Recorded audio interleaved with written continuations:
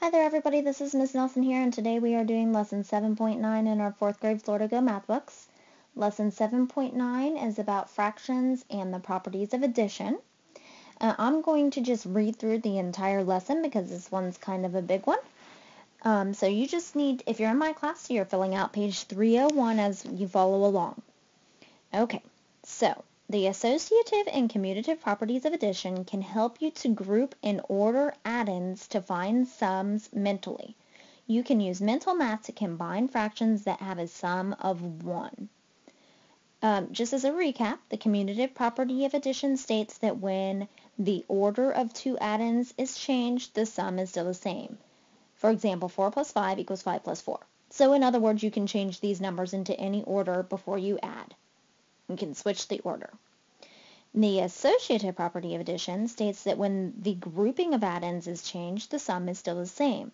For example, 5 plus 8 in parentheses plus 4 is the same as or equal to 5 plus 8 plus 4 in parentheses.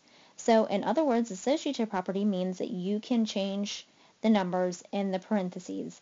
The parentheses, you know, are what we're supposed to do first. So you can change the numbers around to add different numbers first rather than going from left to right.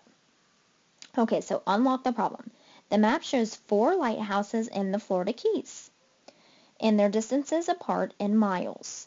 The Dry Tortugas Lighthouse is the furthest away, and the Alligator Reef Lighthouse is the furthest east. What is the distance from the Dry Tortugas Lighthouse to the Alligator Reef Lighthouse traveling between the 4 lighthouses? Okay, so I want to make this bigger so that we can see this better. So what it's asking us to do really in this question then,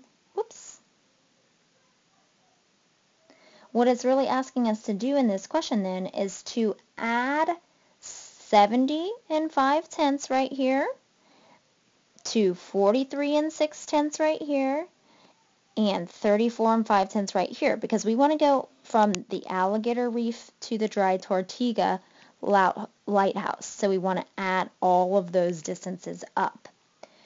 So we can use the associative and commutative property, meaning basically we can add in any order that we want. So first it says, use the commutative property to order the addends so that the fractions with a sum of 1 are together. So we want to get the fractions of a sum of 1 together, so we're looking just at the fractions 5/10, 6/10, and 5/10. So we want to put the two together that would add up to 10/10. So we're going to do 5/10 and 5/10 because that would add up to 10/10. So we're going to put those ones first. So we're going to first do 70 and 5/10 plus the 34 and 5/10. And then after we do that, because we know that's going to give us an extra 1, an extra whole, we will do the last one, which is 43 and 6/10. Okay, so use the associative property to group the addends that you can add mentally. So basically we want to put parentheses around the ones that we want to do first. We've written them in order now, but we want to add in the parentheses to let everyone know that we are doing 70 and 5/10 first plus the 34 and the 5/10. So the two that you want to do first go in the parentheses. And then after we finish that math, we'll do the 43 and the 6/10. So now we can do this one in our head. We know 5/10 and 5/10 is equal to 1 whole. So we'll add that to our 70, which will be 71. And then we have to do the 34. So 71 and the 34 are equal to 105. So we have 105 plus, we can't forget about this last one, 43 and 6/10. So 6/10 is going to be our fraction still because there's no other fraction to add to it.